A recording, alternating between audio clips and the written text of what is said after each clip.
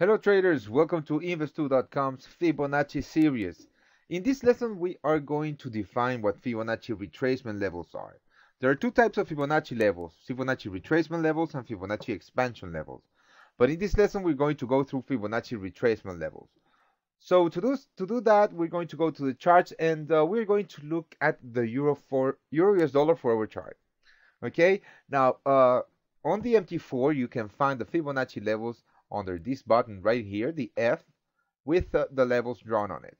When you click on it, you have to go and click on the chart and you're gonna drag those levels down. All right, now I'm going to use the default levels for this lesson, but first of all I'm going to teach you how to draw them correctly. Now when you are trying to draw a Fibonacci retracement level on a down move, you are going to go from the high of the move to the low of the move. Why? Because the Fibonacci retracement levels are going to be calculating the retracement of the entire move. This means that from this move down, the levels that are going to appear on your chart are the retracements of this move up. Okay, how much this move up has retraced of the entire move down. Now if we go back again, I'm going to draw the Fibonacci retracement levels right now. So you pick the the Fibonacci tool and you go from the high to the move to the low of the move. Okay, and that is how you draw the Fibonacci's on a down move. And why do we want to draw Fibonacci levels? Well, that's easy, because Fibonacci levels are going to be levels of high volume. This means that there are going to be a lot of traders looking at these Fibonacci levels. The reason is that some traders think that Fibonacci levels are a self-fulfilled prophecy.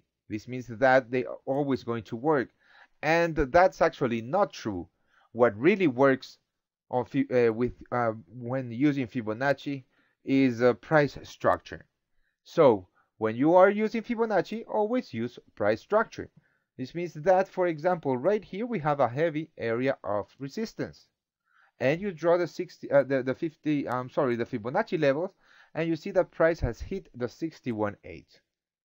When price hits the 61.8, you are going to look for a continuation of the down move, and in this case it's the break of this wedge. So basically Fibonacci retracement levels are a good tool to add to your system or to your actual trading system. Now, which Fibonacci levels are the most important? Well, actually that is a very good question, because when we use Fibonacci levels, the most important are the 50, the 61.8, and the 76.4. That and the 76.4 is actually not on your default Fibonacci level, so you have to add it. You have to put on the level 0.764 because it's the 76.4% of the 100% move, and the description is simply the 76.4. And when you add it, you are going to have drawn the Fibonacci level on your chart.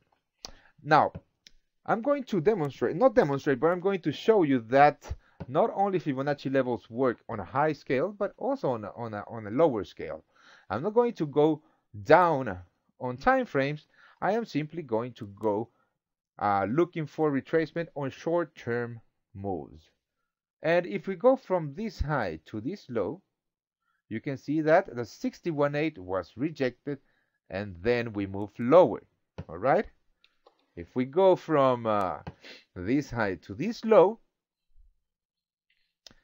I think that is going to be the 60 or the 76.4 that is going to be rejected. If we go from this high to this low, we might be looking at a 28.2, but we are looking at twice the 38.2. I'm sorry, the 38.2. At twice the 38.2 before we move lower. And if we go from this high to this low, you can see that it's the 76.4 retracement that is rejected.